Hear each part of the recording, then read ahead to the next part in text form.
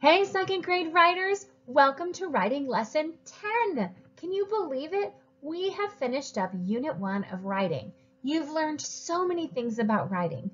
About writing your opinion, how to introduce your big, bold opinion, how to give reasons that support your opinion, how to elaborate and say more about those reasons, and how to wrap it up at the end by saying, ta-da!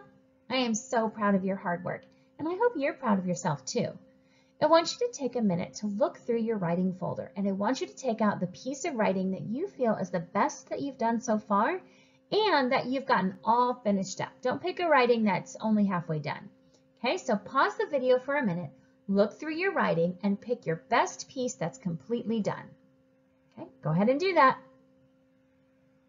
Okay, do you have your piece? Today we're going to do the final work with that piece of writing. We're going to use a checklist, and we're going to go through the opinion writing checklist part by part to make sure that your writing has everything that it needs before you share it with someone. That's going to be our writing goal for today. I can use a checklist of qualities of good opinion writing to revise my own writing. Let's get started.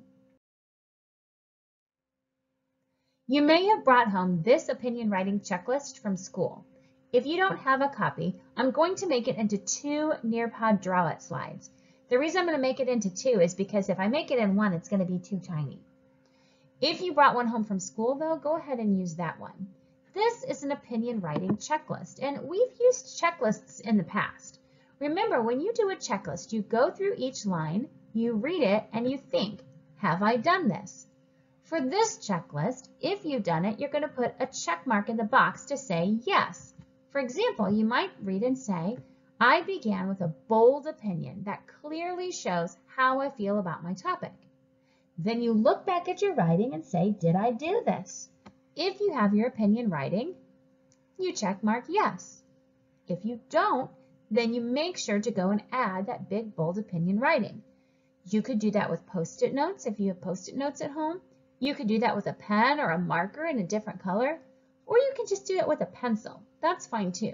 You don't have to start over again. You can just add it right there on the page. Then you go to the next row. I gave reasons to support my opinion. You look back at your writing and think, do I have my reasons? One reason is, another reason is.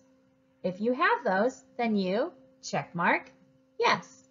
If you don't, use your sticky notes, pencils, or markers and add it. Then you go to the next one. I gave details or examples to say more about my reasons. Go back to each reason and think, did I use details and examples to support my reasons? If so, check yes.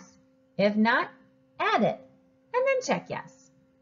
You'll do that for each of the parts of the opinion writing checklist, because when you do that and you get through and you have all of the boxes checked, your writing is going to be fantastic. I want to take a minute to read through each of the rest of them to make sure you understand what you're looking for. I used linking words to connect my ideas. So did you use words like another reason, or one reason is, or finally? Did you link your ideas? I wrote a ta-da ending or concluding statement. So did you write that ta-da ending? I spelled words that I know correctly. So these are words that we've studied in phonics before or you learned in first grade that you should know how to spell correctly. So make sure that you check that your words are spelled correctly. I used strategies to try out longer words. Use the strategies we've been learning in phonics. Break it into syllables.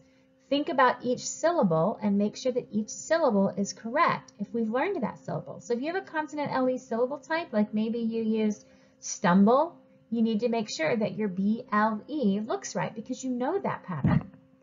And then finally, I used correct punctuation, which is periods, exclamation points, question marks, capitals. So use a capital at the beginning of each sentence, and if you used any names, commas, and apostrophes. So apostrophes, like if you say the word don't, do you have your apostrophe between the N and the T? That's a lot to do, my readers, our writers, but you can do it. Make sure that if you don't have it, you fix it, then you come back and you add a check mark. So that's your independent writing for today. Choose your favorite completed opinion writing draft. It has to be completed or you can't really use the checklist. Read each line of the checklist, then look at your draft. If your writing has it, then you're going to put a check mark for yes. If not, use a Post-it note, a colored pen or pencil, or even just a regular pencil to add or change it. Then, when everything is completely fixed and you have a yes in everything, I want you to find someone to read your final draft to and celebrate your hard work. If there's no one at home with you that you can read your final draft to, I'm going to make a record it slide, an open-ended question where you can click record and you can record it onto the Nearpod so you get a chance to read your writing. Whichever way you do it, make sure you come back to the Nearpod when you're all done because I want to celebrate with you too. Head off, make your writing great, share your thoughts and feelings, and head back to the Nearpod.